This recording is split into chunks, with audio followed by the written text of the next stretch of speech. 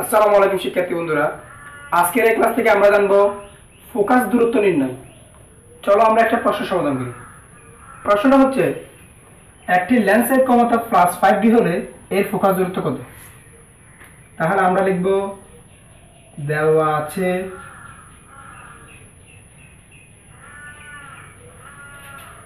লেন্সের ক্ষমতা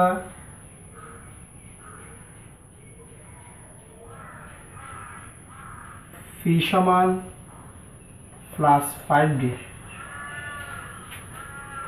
এখন লিখব ডি মানে হচ্ছে ডায়োপ্টার। এখন লিখব, আমরা জানি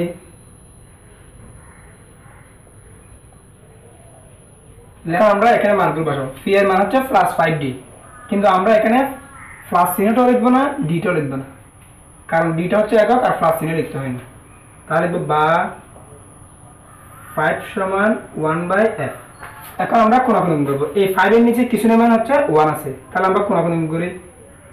তাহলে বা এই 5 কে f দিয়ে গুণ হবে কোণাকুণি গুণ করলে, আর এখানে 1 কে 1 দিয়ে গুণ হবে।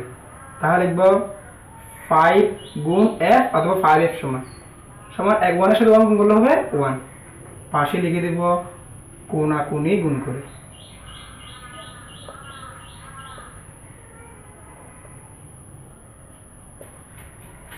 বা f সমান, এখন আমাদের এখানে f এর মেম্বার কি বলছে, f সমান লিখবো, আর এদিকে 5 গুণ আছে, এদিকে কি হবে বা f সমান 1/5।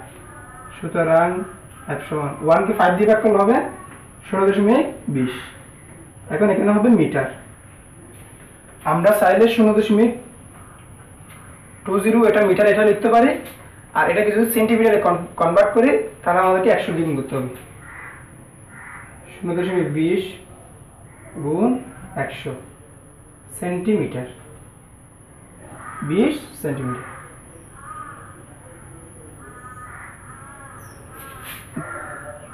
ধন্যবাদ প্রিয় শিক্ষার্থী বন্ধুরা, আশা করি অত্যন্ত তথ্যবহুল এবং বিশেষ কৌশল নির্ভর আজকের এই ক্লাস থেকে তোমরা উপকৃত হয়েছো।